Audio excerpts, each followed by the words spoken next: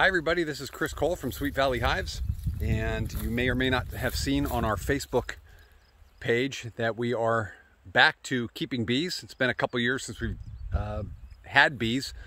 We have given up the manufacturing end of this business. It's just too difficult for us to manage everything with that. But I had an interesting observation here. We set up 9 worry hives and one brand new hive called a Layens hive. It's an old design. It's done very well. It's got a great history. But something happened with the Layens hive that did not happen with the worry hives.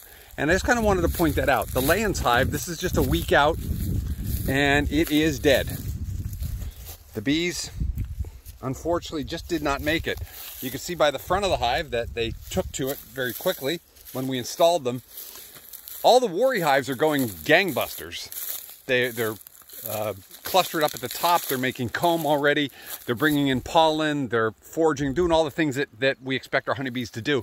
The difference between the worry hives and that Layen hive with survivability, I believe, was this component right here, and that's the quilt box.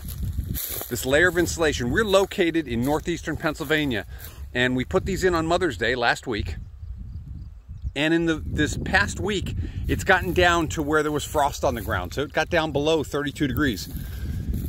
And the worry hives, because of this quilt box, I believe, in my opinion, survived. And the Layens hive did not. A lot of the bees I found in there were actually frozen in place. And they warmed up when the sun came and they started moving again, but they eventually died off. So that's just one plug for the worry hive design. It's why I'm so impressed with this design and why I like to keep my bees in it.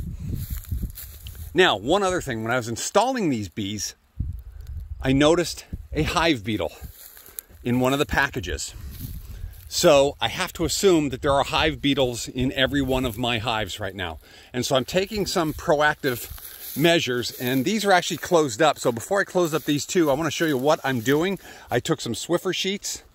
I put a little strip of frying oil down the middle just as an enhancement. There's our girls. Don't they sound nice?